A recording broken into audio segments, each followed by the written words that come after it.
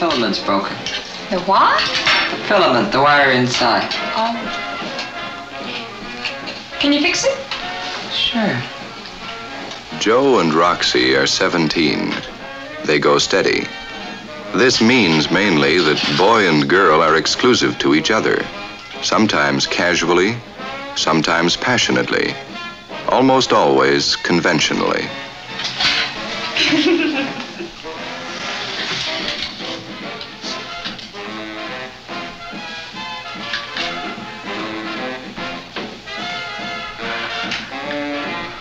Look, woman, it's neck or work.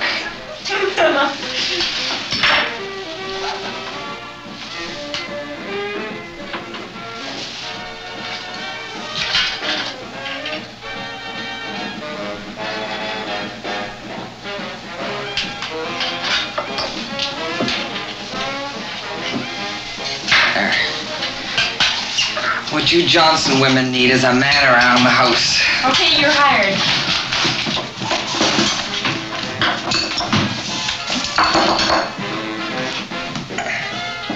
There, she should work now. Hey, Joe! Gee whiz, it's fixed as good as new. Nothing at all. That's terrific, Joe. Any other little jobs, miss? Well, let's see. We could have... How about some dentistry? Joe! How about Joe!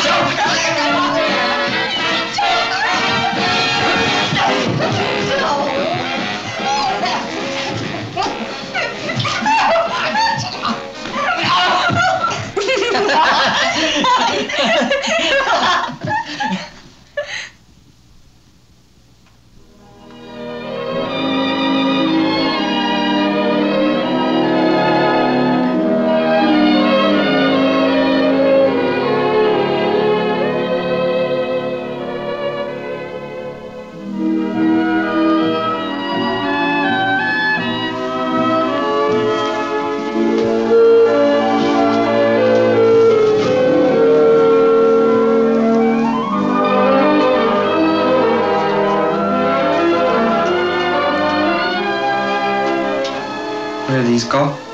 Kitchen table.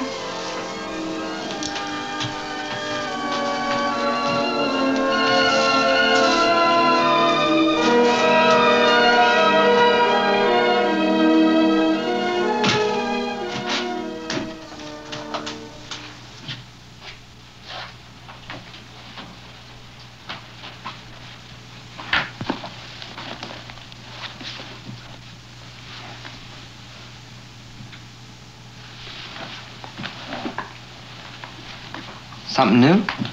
No, we've had it for years. It was my dad's. Oh. He ever come around here anymore? Nope. He's out west somewhere. He got married again. Oh.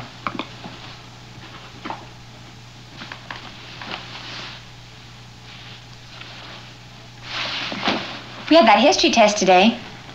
I don't think I got a pass, though. It's a good thing I'm taking commerce at Tech. Gee, I'm just rotten at history. Ah, you do okay. I can't seem to remember anything I can't see, you know? How do you mean? Well, things like algebra and physics and shorthand, you can sort of see how they work. And they get stuck in your mind like a picture almost. But politics and battles and dates, gee. Because I'm just rattle-brained.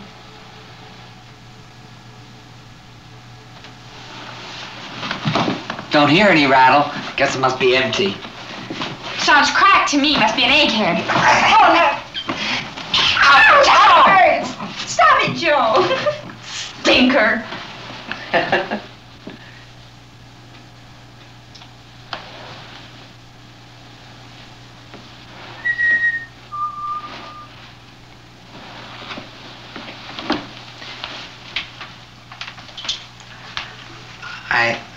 I got fooling around with the old man's tools last night. What is it? Oh, gee, it's a ring. Yeah. Gosh, you made it? It's a mess. Didn't turn out good at all. Oh, it's not a mess. I wasn't even gonna show it to you. I guess you gotta have silver and special tools and everything. It's a nice ring, Joe. Probably doesn't even fit you. Oh, gosh.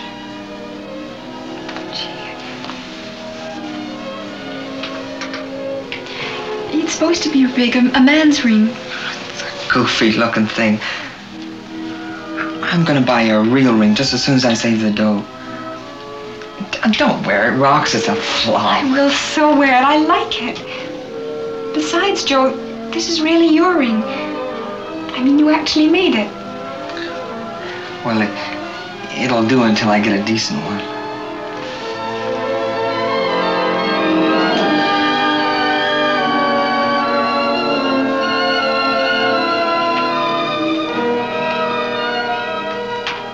Hey, the school week's almost gone. It's Friday tomorrow, and then good old Saturday, the day we make our fortunes. Fortunes?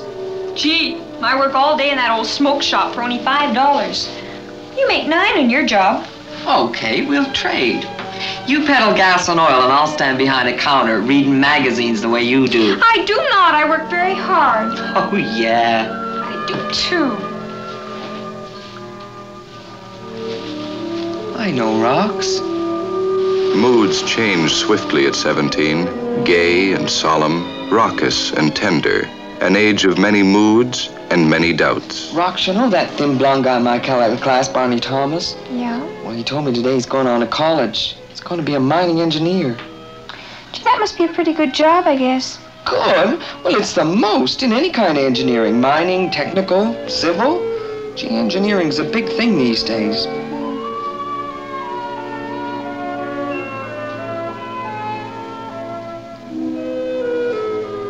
I've been thinking maybe I could do something like that. I thought you decided to go in for auto mechanics at Tech. Yeah. Well, that's probably my speed. Probably be a lousy engineer. What do you mean? You could be if you wanted to.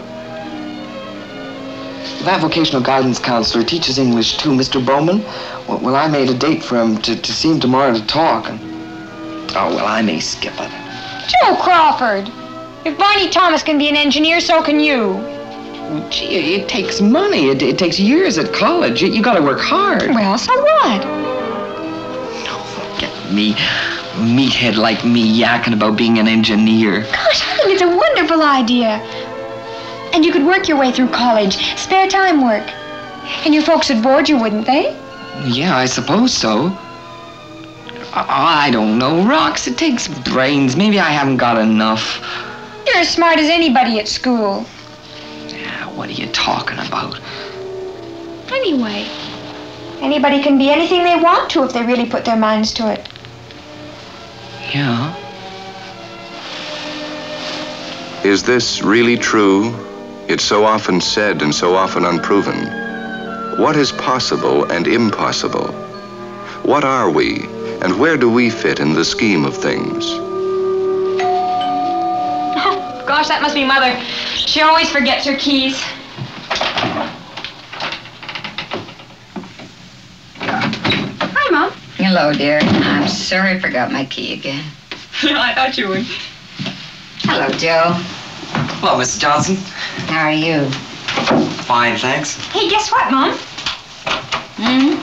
What, dear? Joe fixed the toaster. Oh, you didn't? Isn't that wonderful? Well, we can all have some toast and tea, eh? Okay, let's. Okay. Gee, you work late. It's way after 10. Oh, one of the operators got sick and I had to do overtime. Just want to see what this is. Oh, yeah. Well, what do you say? Shall we all have something to eat? Well, thanks, Mrs. Johnson, but, well, I better get going. Oh, yes, it's school tomorrow, eh? Yeah. Well, I just got to have my tea. Night, Joe. Night, Mrs. Johnson.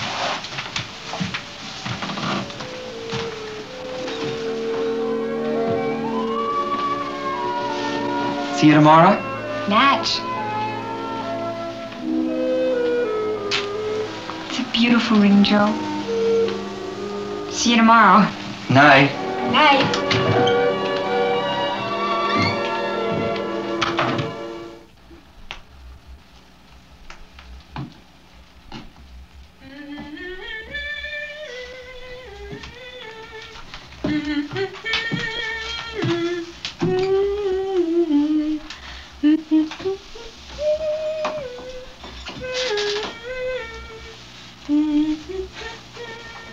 Seems to me I noticed some new jewelry.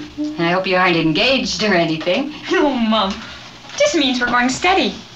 And what have you been doing for the past 4 months? Oh, that was going steadily. Oh, and what's the difference? Well, you know. No, I don't know.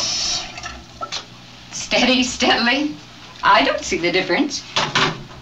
Oh, well, going steadily, you can go out with more than one person if you want to, but going steady, you can just go out with one. Oh, I see. My, what an unusual ring. Yeah, Joe made it himself. Uh-huh. Well, I hope you aren't too serious about this boy. What? Oh, well, not the way you mean. We just go steady. Oh, I know, we're just kids, and it probably all seems silly to you. No, dear. I had crushes myself when I was your age. It's not just a crush.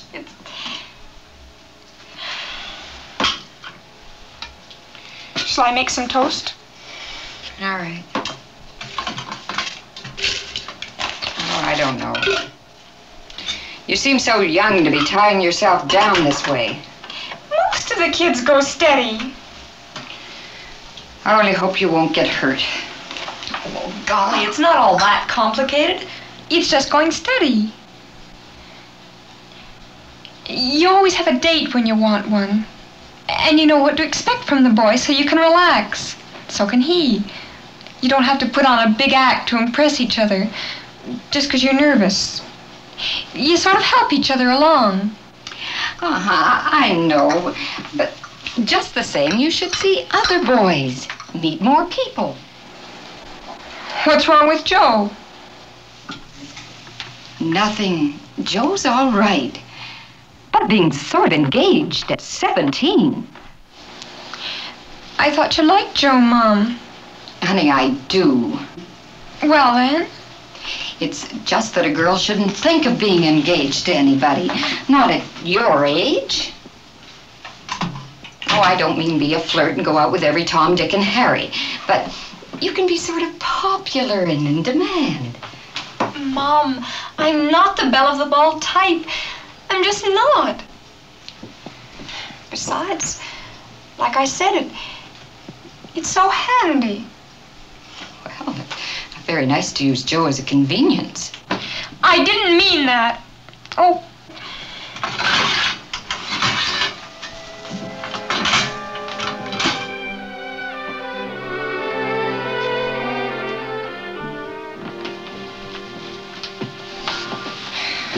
All right.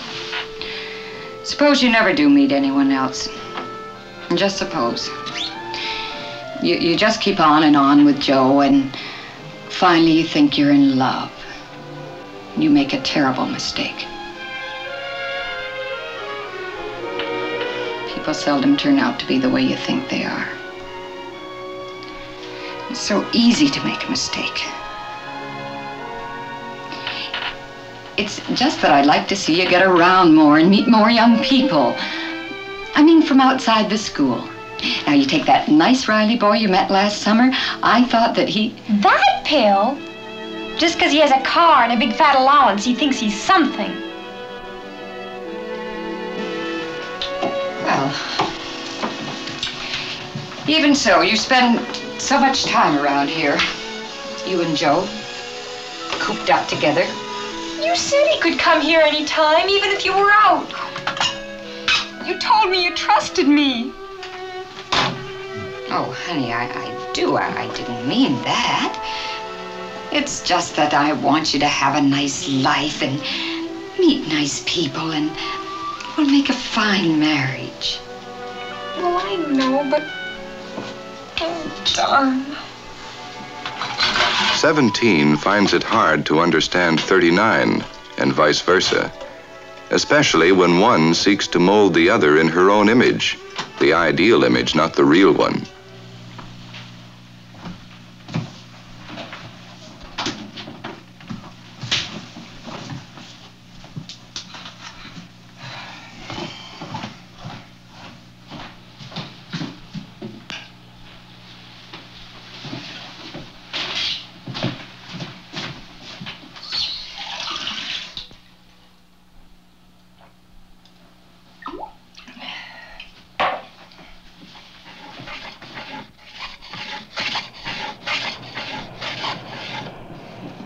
Bob. All right. Mom and the kids gone to bed, eh? Uh-huh. Hey, I could take that to school and route it up for you. No, I can do it.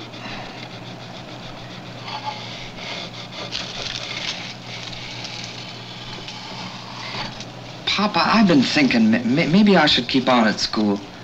After tech. Go in for engineering, maybe. There's a big demand for engineers. You leave lights on all over up there? No, just in the kitchen. Light bill was $7 last month. Every day it seems to cost more to live. Gee, if I went on to college, I'd pay my own way. I didn't mean that. Just want to keep the hydro bill down if I can. I could work spare time and full-time in the summers, and well, maybe I could even pay some board. Your mother and I don't expect board. Never would. You think it's a good idea, then, me going on? It takes lots of money. You gotta pay to go to college. There's books and clothes. Well, yeah, but there's lots of good-paying summer jobs. Yeah. Well, some guys make $350 a month in summer jobs. Construction and mining. How much of it sticks to their fingers? How much you got saved from your Saturday job? Well, gee, I buy my own clothes and... And cokes and shows and cigarettes, probably. Well, a guy's got to have some fun. And dates with your girl. You willing to give up dates and dances and shows? Well... Young people just seem to have these things. I don't know why, but they do. So it's pretty hard to hang on to money. Guys do it. You gotta study hard at college. It's not easy. The farther you go, the harder it gets. And if you don't make it, it's a waste of time. Well, for Pete's sake, why wouldn't I finish? Well, you were set on being a flyer not so far back. I was 14. Well, a doctor's not a doctor with half his training. Yeah, but... Well, engineering isn't as hard as medicine, and... Well, I'm pretty good at mechanical things. You take a trade now. You learn while you earn. Always learning, not out of pocket. You just don't think I could do it? Well, just sizing up the situation is all. That's what you wanted, isn't it? Yeah.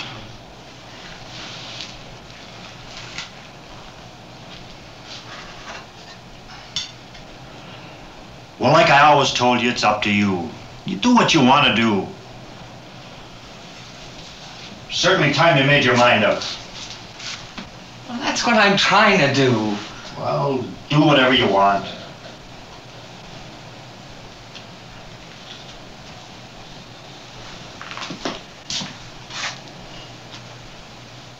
Seventeen's a time of dreams as well as doubts.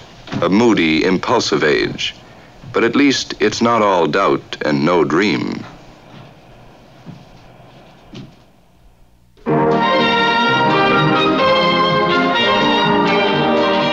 Joe and Roxy attend this school, a technical and commercial high school. They come here to learn how to do and how to think.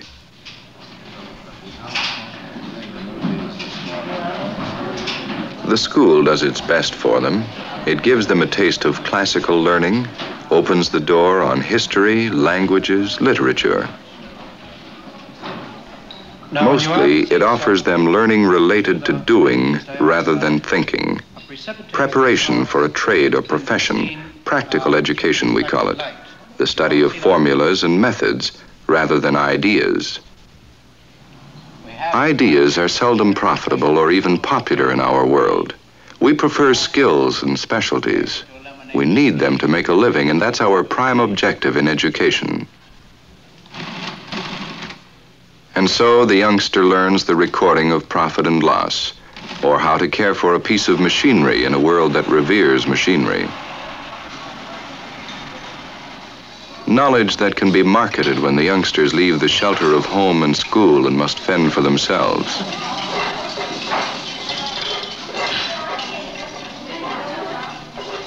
The ability to type 100 words a minute we hold to be far more important than the understanding of the words. To be able to print a poem is felt much more valuable than to be able to write one. Some think our schools are too materialistic, too frivolous, too superficial. Perhaps. But they fit our world, meet our tastes. The young don't originate, they imitate. And if our grown-up world insists that the way to happier living is to possess a pretty pair of legs or to be popular, why blame either student or school?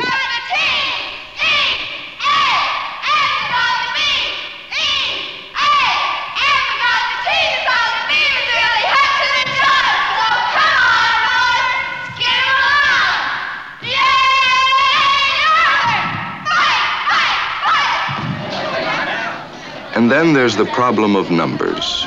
Schools must offer something for everyone, learning spread thin. They must cope with a flood of youngsters of widely different intelligence and abilities who must be given the rudiments of an education, a glimpse of 100 future paths so they may select a vocation, if they can. No one likes the absence of certainty, and for the adolescent, the need is greatest. They want to have a place, a status, a function clear-cut and understood. Status and function. A job of work to be done surely and certainly. Hand fits wrench, wrench fits nut, nut fits bolt. All is orderly and precise. All is predictable. Have you this month's Science and Mechanics? Oh, yes, we have, sir. I'll get it for you. This is youth's great need, status and function. A place in the scheme of things clear and definite, a role to play in life. Simple actions, simple situations, simple results.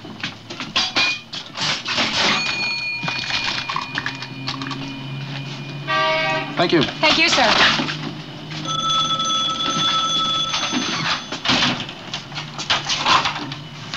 Adelanta Smoke Shop.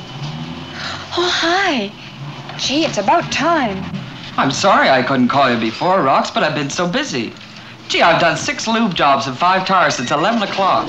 Gee. Hey, the dance is on after all, and the kids have been phoning, and I didn't know what to say. Well, let's go if you want. Don't you want to go? Well, sure I want to go, so let's go. I'll pick you up at 8:30. I'll phone the other kids. Bye.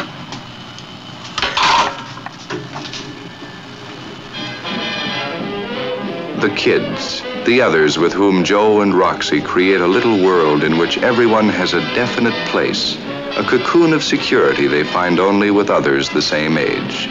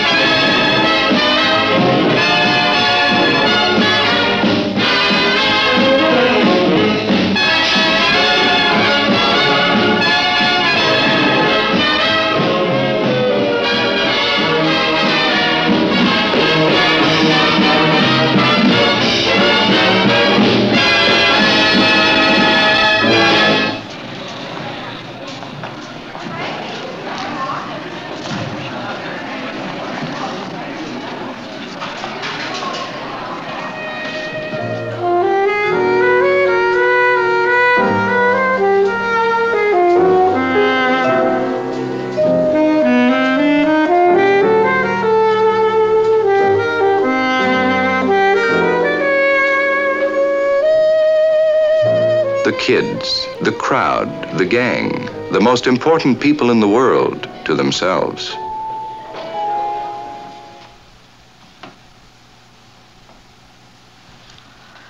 Boy, that was a darn good dance last night. Swell. A nice bunch. None of the tough guys turned up. Mm-mm. Oh, hey, where's that new record you bought? I'd like to hear it. Not now, Joe. Mom's still napping. Oh, yeah. What are you reading? About a movie. Hey, look who's the star. Gosh, I didn't even know she was still alive yet. She must be about 40. What is it, a desert island or something? No, it's about the war and... She's a nurse, and this soldier falls in love with her. Same old stuff. Hey, look at that beach. Isn't that something? Beautiful. Remember the lake last summer, my uncle's place? Boy, do I ever. Those were the nicest 4 days I ever spent in my life. Oh, great. Hey, maybe he'll invite us up again this year. Only if your mother will let you go. Oh, she did before. You know what I remember best? Joe. Not the wolf bit. Well, we nearly got in the hot water, didn't we? Joe. I was sitting on the dock. And the moon so bright. I've never seen a moon so bright before or since.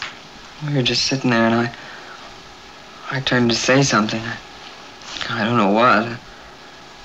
Well, I couldn't say it. Because the moonlight was shining your hair and sort of lighting you all up.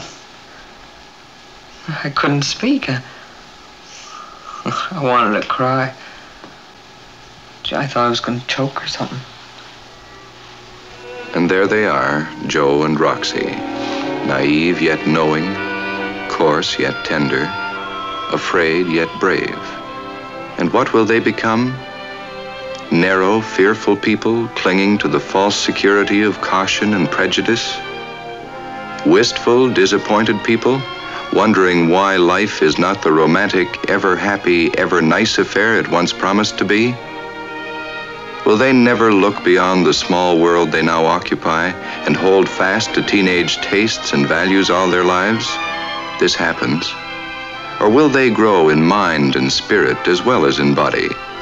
This happens too. Probably a little of all of this will happen to Joe and Roxy, as it does to most of us.